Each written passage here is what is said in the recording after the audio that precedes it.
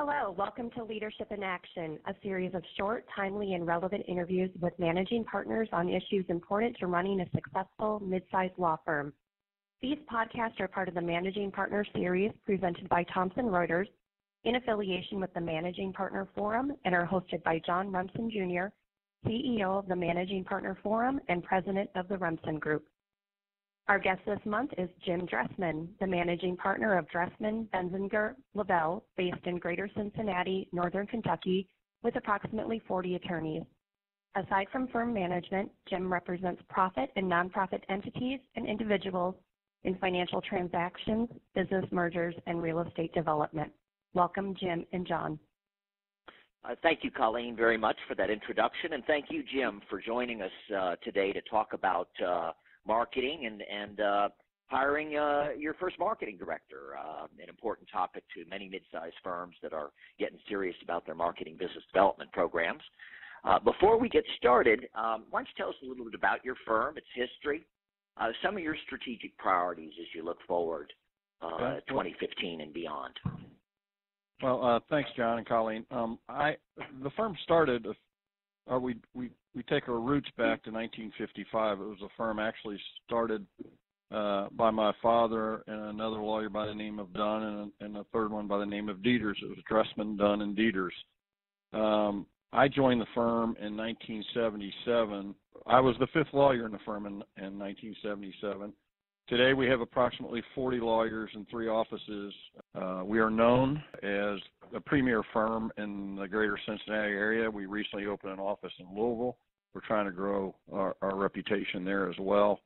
We're known statewide in the Commonwealth of Kentucky as one of the top healthcare firms in the state. So that brings us to today and our discussion. And these are competitive times, of course. And right. As you look forward, Jim, you've grown fairly steadily over the years. Do you anticipate further growth? Is that part of your firm-wide strategic plan? Well, we do. We're looking for modest growth. I think John helped us through our last strategic planning retreat just a month or so ago. And it was the consensus of my partners that we want to stay a mid-sized firm with a limited geographic reach to the regions we're in. So it's another way of saying we're not looking for an upstream merger into big law, and we're not looking to grow outside of our current geographic range, other than we do have some interest in moving into the Lexington market, which sort of completes the regional geography that we're in right now. You know, growth is often articulated in strategic plans of among mid-sized firms that have strategic plans, and I think it's so important that it be thoughtful, client-driven, strategic, not just growing for the sake of growth. And I think it's great as well that you've got that vision among your partners, everybody on the same page as to where the entity's going and where you want to take the ship.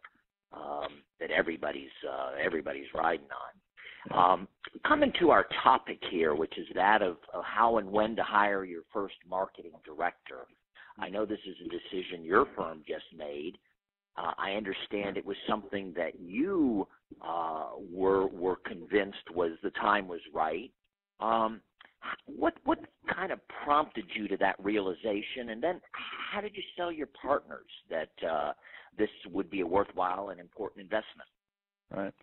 Well, thanks, John. I need to, as background, talk about our firm culture and our firm structure. As managing partner, I basically do what I am told by my partners. So we don't operate under an executive committee. So everything that I'd like to see done in our firm, or if anyone else wants to see done in our firm, we have to build consensus. Our interest in a marketing director actually goes back to 2003, when in the same year we lost 2 of our partners to untimely deaths. Our competitors in the marketplace started spreading rumors that we were basically going to fold, we were in disarray, et cetera. And we decided then and there that we needed to brand our firm as a firm not any individuals. So that is when we really embraced marketing, trying to build a brand in the marketplace and build a brand as a team of lawyers, not any individual lawyers. We outsourced our efforts. We got some guidance, and we hired an outside marketing firm. So that's 2003.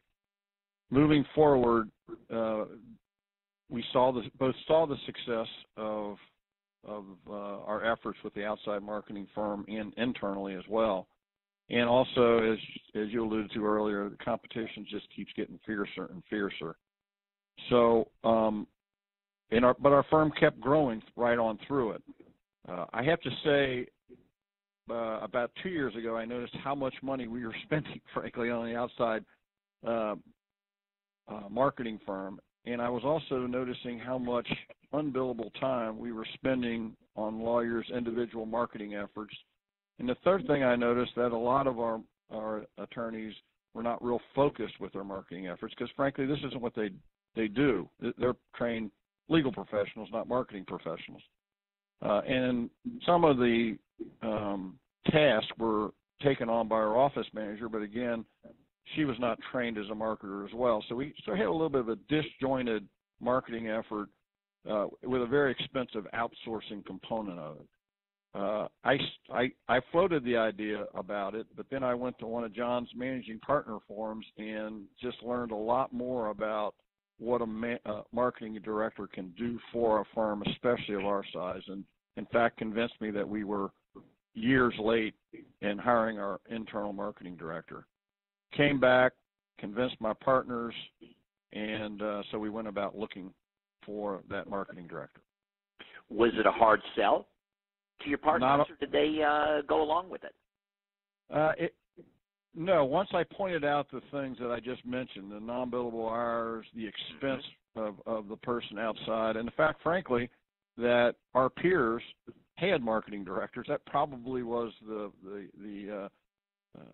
last straw. It made it easy. I had no resistance. A lot of people nodding heads and agreeing, yeah, we should do this. So it's amazing. Lawyers want to follow what other firms are doing. So I find that if you want to convince a group to go along with a new program, just highlight what other firms are doing. Yep. The firms they respect and admire, and it seems to go a long way toward getting them to buy in. And some interesting statistics in terms of the AmLaw 200. They're staffing their marketing departments at one in-house marketing professional for every 23 lawyers.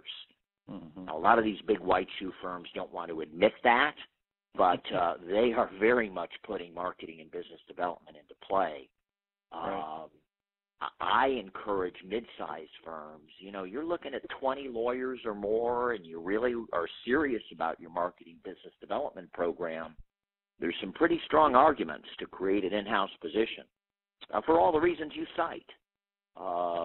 We got an outside PR firm. We're paying $5,000, $6,000, $7,000 a month. Look at all the lawyer time going into this, and they really don't know what they're doing.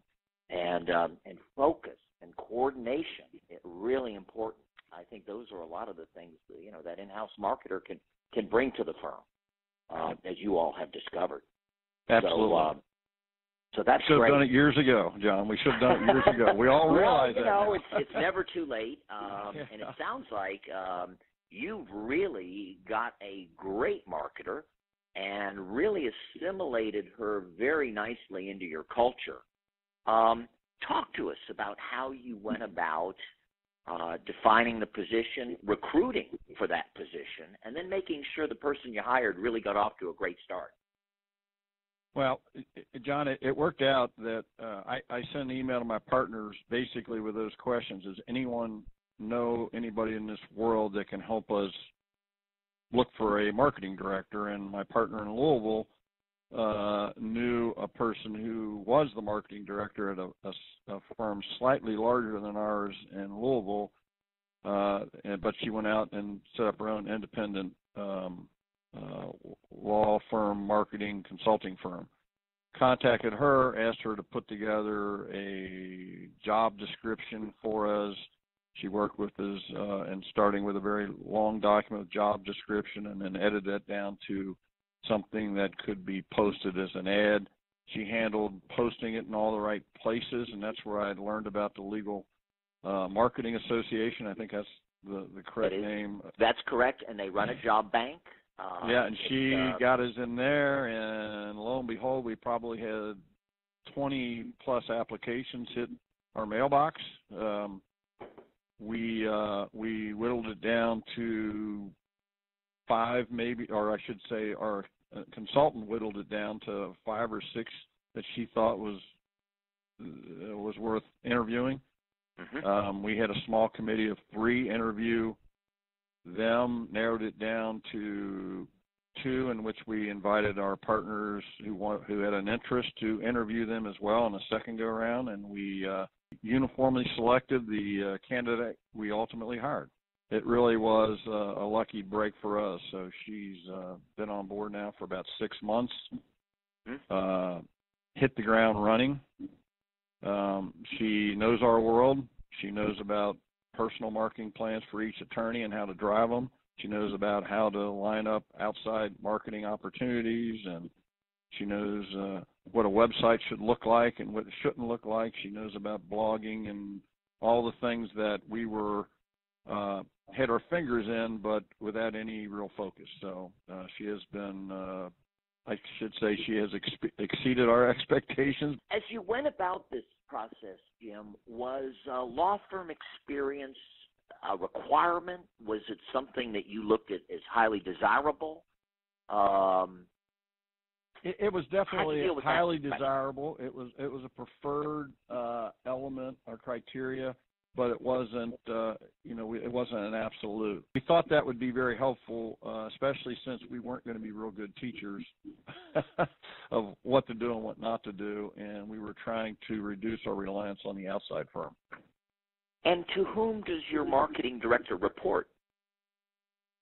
We have she reports directly to me and to my partner, who is in charge of what we call our marketing committee. A couple of things. I like what you did. That job description, really important. You made it a very inclusive process, it sounds like, getting a lot of your people involved and bought into the decision, right, helping select that person. So it's a real firm-building kind of exercise. I think the reporting relationship to you as managing partner is important, particularly with a first-time marketer.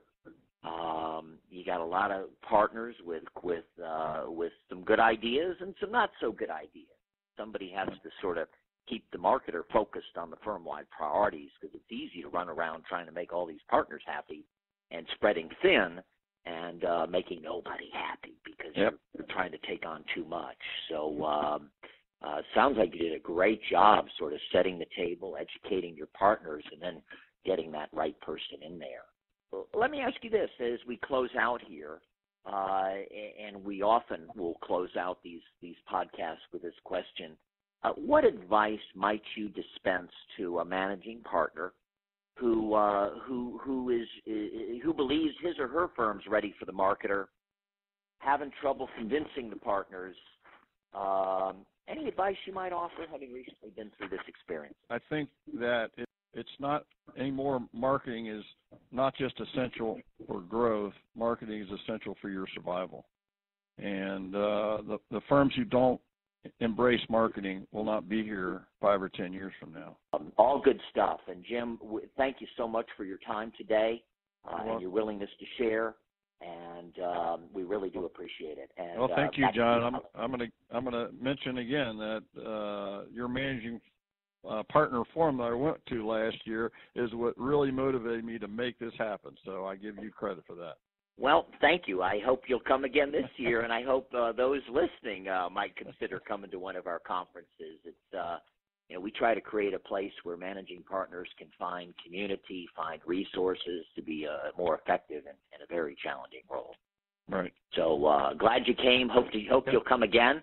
And Colleen, why don't you take us out? Thank you for joining us for this edition of Managing Partners Series, Leadership in Action. For more information and resources, visit legalsolutions.com/managingpartner.